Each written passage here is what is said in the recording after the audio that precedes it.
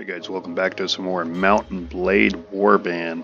And today, in today's episode, we have a special couple little tips here that we're going to perform. So I can show you that you actually have the options, guys, so it's that time to get married. And we have the options of, say, one of these lords that serve under us. We could approach them. They like us enough.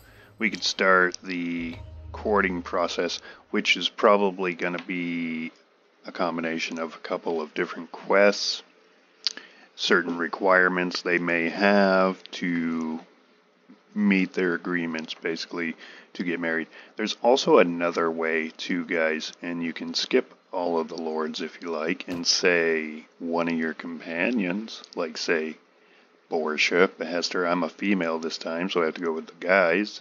But Borsha, Behester, Artemener, Ferentis. I can't use Leslit, unfortunately, because I'm using him as steward of Durham, where my main court is.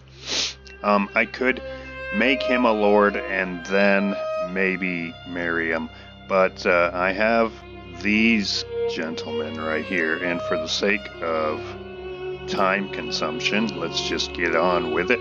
We're going to select Artemener.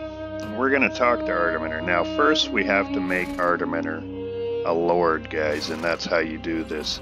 So we're going to go to I want to ask you something, and we're going to ask him if he's interested in holding a fief. Which one did we have in mind? Well, how about, sir, just for the sake of it, how about, we'll put you in a castle. How about that? About the Chero's castle. That's, of course, going to pee off all of my lords. Of course it is. Why wouldn't it? He's got this to say.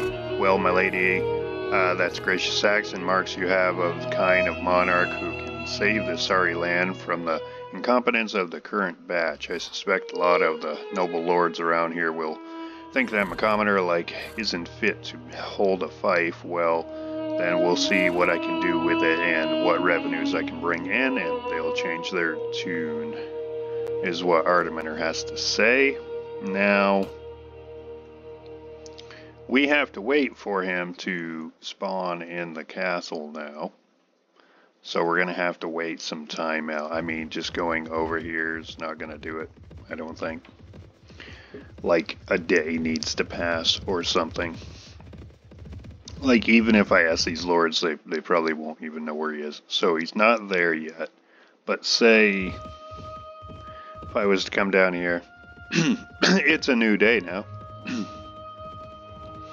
And if we catch up to this lord, who's patrolling quite extensively outside of Durham, I'd have to say, and ask him if you'll stop, Garshmal. Thank you. And we can ask him where someone is, Artemener. He doesn't know where Artemener is yet, meaning Artemener hasn't spawned back in yet, guys, to the castle, where he is now a lord. So he can have men under his command. He has not any yet, so he's going to spawn in this castle. He's not at Durham. And so we just literally have to wait it out. So we're just going to kind of ride around for a minute. Kind of let this day pass, and then maybe that'll be enough time for the second tip. Alright, a little bit of moony there. It's always nice. So we can, in fact, speed time up. We are in a time of peace right now. Our faction is, for a official update of that, we pretty much command all of the middle of the map now, where Swadia and the Nords basically had possession. Nords are hanging in there with one little city, or one little town over there in Seed Raider country. But that's it. They're just hanging by a thread. We've taken the Swadians out. They are officially done. So go to notes, guys, faction, go to Swadia. They are done. They've been defeated. They are no more. We did that. And we took their land. Okay, so this is Garishmo again. I'm not going to bother asking him. I know Artemeter's not in Durham either. Got a border incident here. Looks like my people are harassing the Saranids possibly without me knowing about it. So we want the next day to roll over. So we're going to let that happen.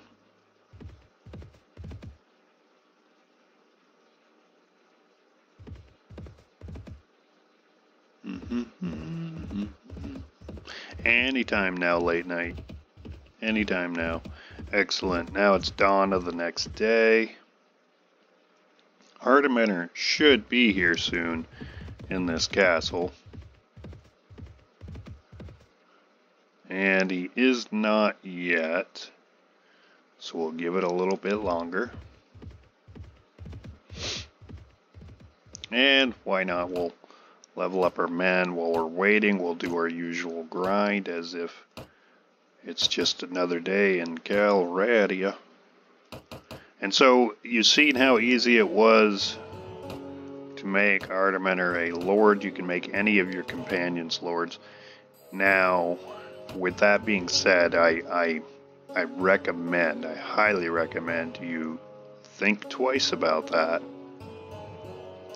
Because making them a lord means they're a whiny little lord now. And so you already know how, if you've played the game, how the lords are with giving out territories. They get really butthurt. Some of them will even leave your faction. They'll resent you. They'll hate you at some point eventually if you don't give them territory over other lords. And your companions can act the same way, guys. Like they can definitely get mad at you. I've had scenarios where they have left my faction.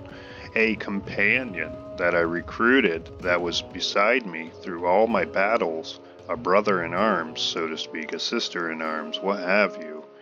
And they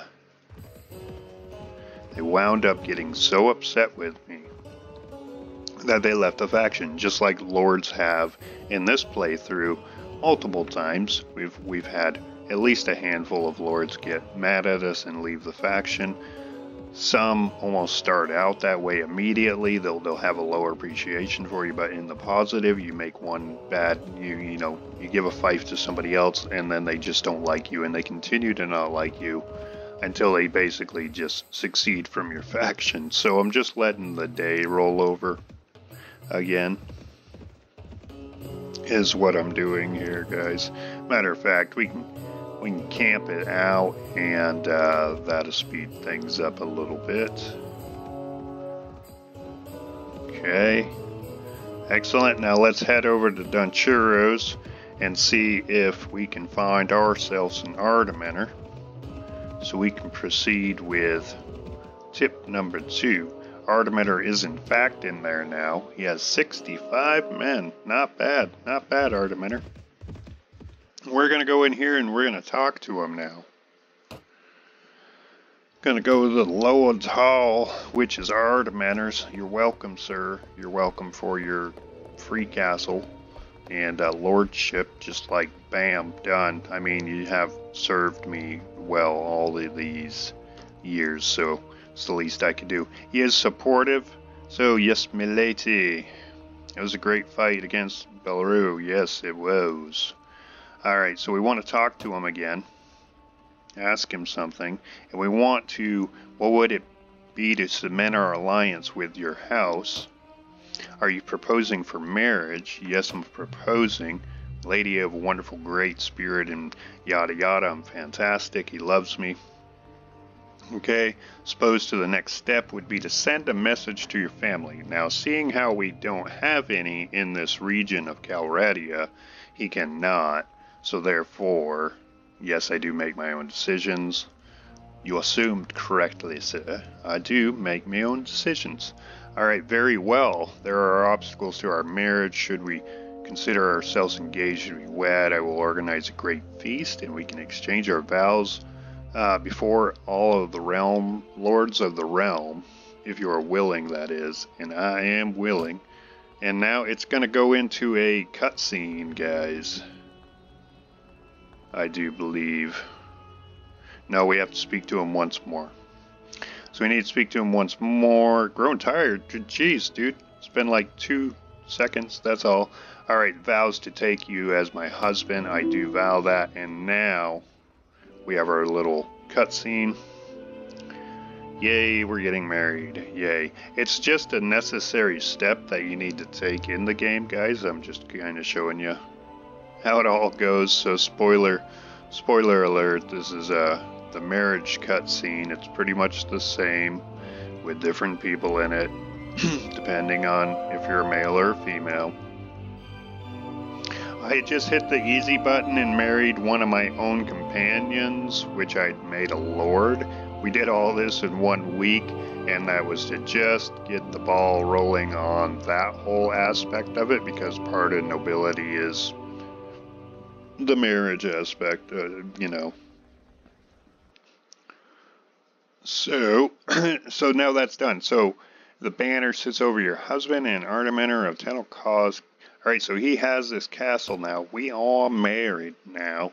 So now I could communicate with him further, Artimener, and we can conduct what it's going to take. Matter of fact, we'll go ahead and do that. We'll go back into the castle.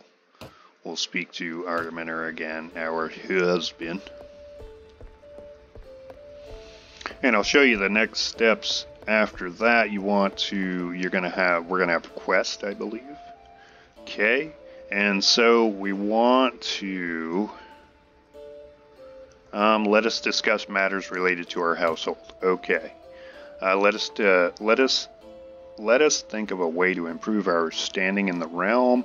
What was thinking perhaps we could host a feast. Alright, so let's hit that, guys. Splendid idea, my wife. However, to not insult our guests, we must make sure that we can provide a large and varietous repose. The lords, their families, and their retinues, all told, we should count on a couple of 100 mouths to feed over several days. Let us take an inventory of our household possessions. So our household possessions, guys, of food, which must come before everything else. The amount is scant and the variety is scant, meaning we don't have anything in our storehouses. So let me add or remove items from storehouse. So now we can add things like, say, this fruit, some grain. We can add bread. Everybody likes bread, right?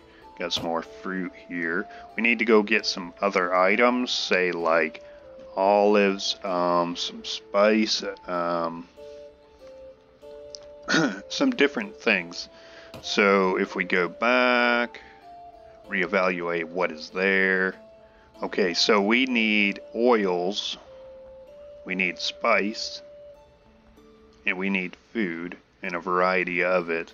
Wine, not sure, or ale, possibly. So getting some ale in here also would be great. Let us dispatch the invitations. We don't want to do that until we have what we need, but this is an example of what you can do, guys. Let us wait then. Is what we're going to do. Take an inventory of possessions.